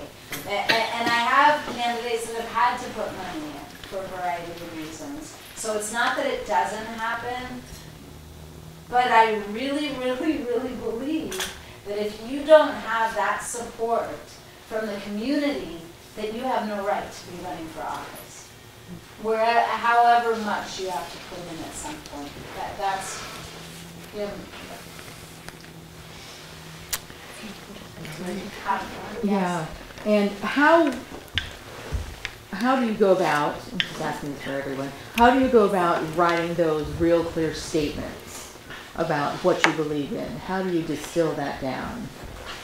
You work with people on that to come down. If you want to go through your life, and there are other people that do messaging, it's part of my world, but right, so you're going to come up with your life story. And you're going to find and pull out those 2 to 3 gems, maybe 3 to 5 actually. You'll pull out 3 to 5 gems of your life that you can then use, intermix, right? Use them interchangeably depending on your audience. You are the same you, but I'll leave the messaging to other people. But for us, when you're asking about money, you're gonna talk about your viability. You're never gonna talk about your opposition. When are you gonna talk about your opposition? Never. Never. Never. Never by name. Never. They have to work to get their airtime. This is all about you. Really, really, really important. And then when you're talking about you, you're going to speak about your viability, what you've been doing, the people that are supporting you, and why supporting you is going to get you across the finish line in first place. So those are the things you need to do. All right. So our last speaker tonight is Matt Sansom. He was recently elected to the Marin Water Municipal District in Division 1. Which stretches in the Galenas Valley and Sleepy Hollow and presses north to Marinwood. Matt Sansom currently serves as the Deputy Fire Chief for the South San Francisco Fire Department in San Mateo County. He has spent 24 years in emergency services, beginning in Santa Barbara and continuing as a firefighter with the Marinwood Fire Department and now South San Francisco. He holds a bachelor's degree from the University of California, Santa Barbara in geography and is a graduate of the National Fire Academy's Executive Fire Officer Program, where he earned the Mono Award for Outstanding Research on Emerging Fire Services Issues. So Matt, would you like to come up? Thanks to the last speaker too, that was quite informative. I wish I would have known that about 12 months ago, some of that stuff. But you know, it's interesting, and I want to get to your topic about asking for money, because I was in those shoes last year, and it was a struggle, and then I had an aha moment that hopefully I can share with you that will make it a little bit easier. But one of the things I recommend, as I was thinking about it today, and this is going just specifically on the fundraising piece, is right now if you turn on the radio, it drives me nuts this time of year, but KQED is asking for money. And their ability to tug on heartstrings is unprecedented. And so I've actually been able to try to pick up some gems from that. But it's very much a pleasure for me to speak tonight. I'm reaching my first year in office here in Marin County, and this group was a really big component to why I was successful in the fall. I was very fortunate enough to earn the support from this group. And while it helped with the voting, one of the coolest parts was our daughters got to see that on their poster, and so they were pretty excited about that, because my wife is much more the politician than I am. But my story started July 14th when I received a phone call while on vacation from someone who I had been speaking with that's involved actually in this group too and in local politics here. And I've been speaking with her for some time about how I can get back involved locally. Like you just heard, I've been in San Mateo County for over 2 decades. At some point, I'd like to be able to come back into the neighborhood I grew up in and be able to give back in some way, shape, or form. And so I tossed around. I should have thrown an application in for the San Rafael Fire Commission, but I was told no thanks. And so I kind of backed off for a little while. And then I got this phone call asking if I'd be interested in running for the water board. And my first response was I'd never thought about running for the water board or anything else. But can I have some time to think about it? So 1 week later, on July 21st of that same year, last year, I met with who was vice mayor at the time for San Rafael, Rachel Kurtz, and she laid it out there saying, hey, listen, here's the deal. I think, 1, we need a candidate for this office. 2, I think you'd be good. And 3, I need an answer pretty quickly. And so I asked her what the pressure was, and she goes, you have 2 weeks to turn in paperwork to get this thing moving. And so it was this really big freight train coming at me all of a sudden, but it was a really interesting opportunity. But I had really no idea what I was getting myself into. But it was interesting because the water board had always been on my mind. I've lived in San Rafael since '89, so I got to experience the drought in '91 and thought it was the coolest thing in the world as a kid, learning how to flush a toilet with a bucket of water. And then watching parents collect rainwater outside to fill their washing machines. And so those types of memories had always stuck with me. And then there's always an interesting aspect to Mount Tam itself, specifically with the recreational component of it, and the fact that it's a really interesting story that we get 75% of our water from here in the county. You don't really get that same experience in most places throughout California. And then, of course, in just the year prior, there was the big debacle about building a pipeline across the bridge. So there was an interest in the water board to some extent just because it's so prevalent, so in the news, and so important for us. But then as I started thinking about it, I really started putting the pieces together about the wildfire aspect. And so looking at the watershed really it's a ticking time bomb. Most of this county is really in a bad spot for a wildfire severity piece, but the watershed really is in a critical spot as well based on the lack of work that's been done there and everywhere really for some time. And so the reason why I'm saying this is because I started thinking about why I'd want to do this. And what was really important from that time period is it allowed me to understand why I was going to run. And when I understood why and I believed in why, it was real easy to start telling my story about that. And so one, it was allowing me to engage in conversation quickly. But the other part was it let people know, one, I was serious and let people know I was running, but it allowed me to give my pitch when I went to ask for money, both the quick elevator pitch, but also a longer drawn out pitch. So people started understanding, wait a second, this person's actually put some thought into this. This is not some flash in the pan type event. So it started lending credibility right away, and it allowed me to get up to speed and be able to speak from an educated perspective, again, on the same topics. Because as it turns out, the water board was a pretty hot topic for some time here. And there were a lot of people looking for change before this. I didn't know how many people want to be involved in politics. You know, it's this entire, I call it the machine, this 2-year machine, and you're already starting to see it percolate right now. And Dick Spotswood's already getting excited about March and starting to write articles about the supervisor rate because I think it's like his fuel for life on some things. But I mean, it's an interesting perspective. But people want to help; they want to be involved in this. There's so much energy around this, and I hadn't tapped into it at that point because there really wasn't that much of a need. You know, we watched the circus that happened a few years before on TV, and anyways, understanding that people want to help, and there's a lot of people that want to be involved in politics. And before you know it, my next door neighbor comes over and goes, "I want to be your sign person. I want to be able to deliver all your signs. You just tell me where, and then once you're good to go, you're good to go." The people down the street say, "Hey, we want to have a party for you." Someone else says they want to have a party for you. Once people hear that you're running, and it's an office for which people care about, then they start stepping up and wanting to do things. It's a really interesting piece. So we got the team going, and then one of the things I wish I could have done a little bit earlier on is, one, be ready right out of the gate. Meaning that as soon as we declared that, I didn't have the website shored up. I didn't have the best way to donate money short of. I didn't have a couple written things I wish I would have had ready to go. So that when people start to look, because they hear your name, the very first place they go is the internet. And if your site's not up and running, then they go, great, not viable. Or maybe not as confident, as you can see. And even in Spotswood's most recent article about the supervisor race, when he mentions the 3 candidates and says 2 have a good-looking website and 1 says they're about to get theirs going. So it's a legitimate thing to get that going. And I would say if you can, timing being key here is get that up and running before you put yourself out there. Because once your name's out there, everyone starts Googling like crazy. So I wish I had gotten that out there. And then also, too, understanding that you're going to have to set boundaries for these people relatively quickly based on your life balance, how you want to do things, and also expectations. Because there's a motivation for the campaign advisor to want to win. There's going to be a motivation to take, potentially easy ways or give you advice that they think's best.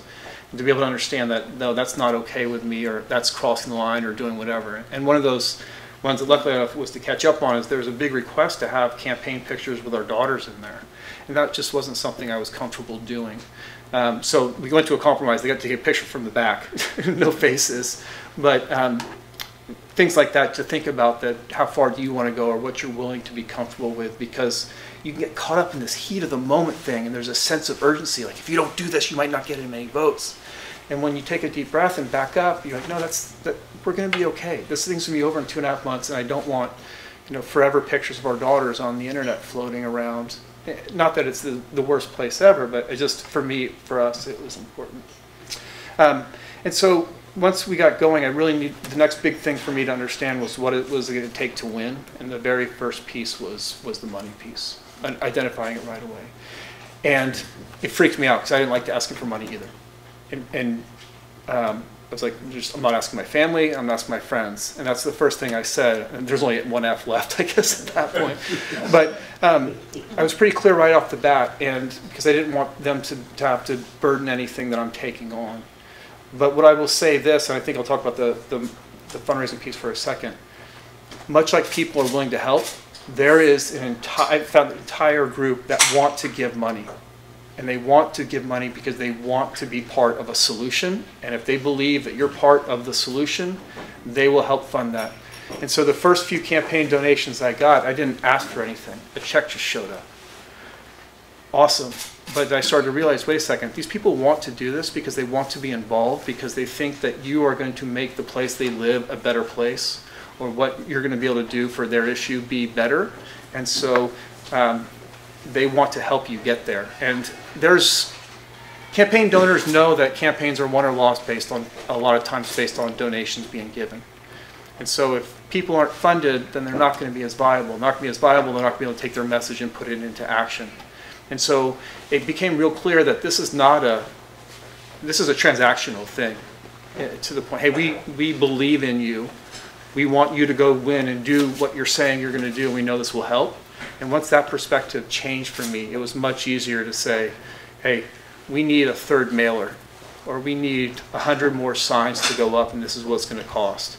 And those needs started getting met quickly. And then some people just, depending on how you get your donations, we did it through a website as well, but money started randomly coming in. But that was also because there was a pitch there was the why there was a whole reason behind it, and I tried to get out as much as possible for that. So, back to the thank you notes, I did reach out to everyone who gave and thank them within 24 hours. I tried to do it with a phone call if they left their phone number, just because I want to let them know I appreciate what they're doing, and then to be able to respond back saying, hey, this is not just some random campaign donation, we appreciate what you're doing. And when I could, I'd say, we're going to be using this money to do this. And so hopefully that helped create a little bit of a bond as it could for that. So, once we got the budget out there, I had to understand the district, I had to understand what it was going to take to actually get out and see people, sign-wise, what we're supposed to be doing and all that stuff. And then I started talking to anyone who wanted to talk. I can tell you the very first conversation I had with the Marin Conservation League group, both sides of every issue out there. And the race I jumped into is very divisive, not on the water side, but on the recreational use side. So there's a very recognizable environmental group, and then there's a very recognizable recreational group, and there's not much room in between those two.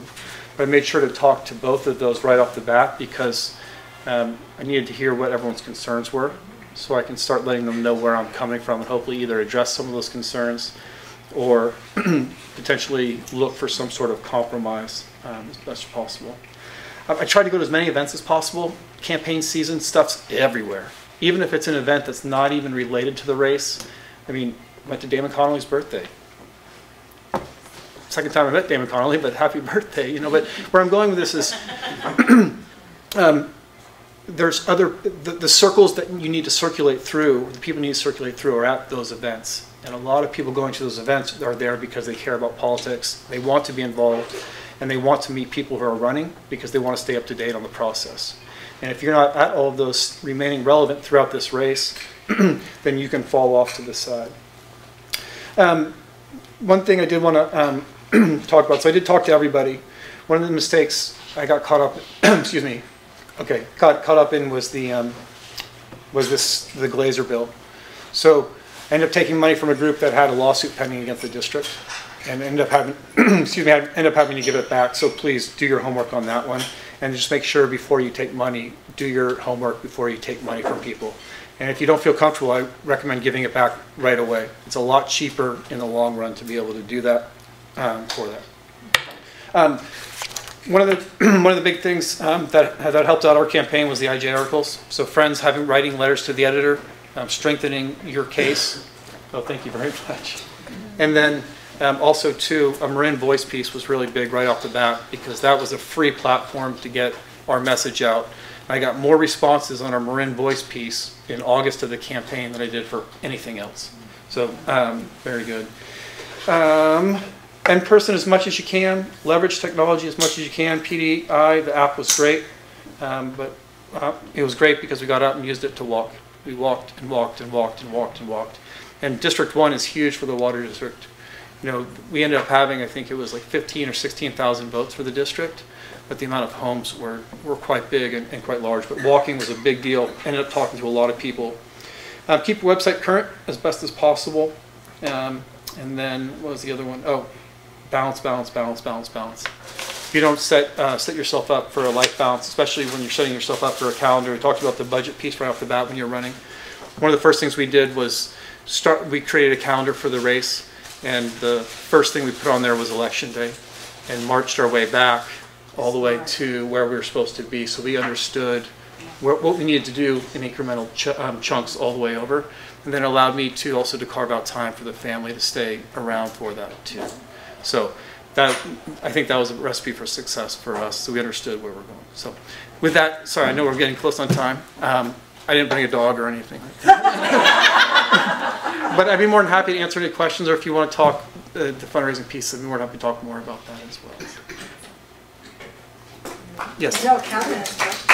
So the other thing is, okay, so I've been fortunate. I've been elected to the fire board twice, but I didn't have one of my competitors was a felon, and so and he actually got charged with a felony for starting a fire, and then he ran for the fire board, and my family said if I can't beat a felon, I can't beat anybody. But now it's serious. We are now a district that has contested races, and so I just wondered, did you run into any brick walls or pitfalls that you can warn me against? I mean, how it's tricky. It's, you know, I'm just concerned about doing a full-fledged campaign. Yeah, so I think it's easy to stay off. I think it was easy for me to be able to tell people what they wanted to hear, or not be myself based on the audience. And I think if I would have gone that route, I would have been tripped up later on.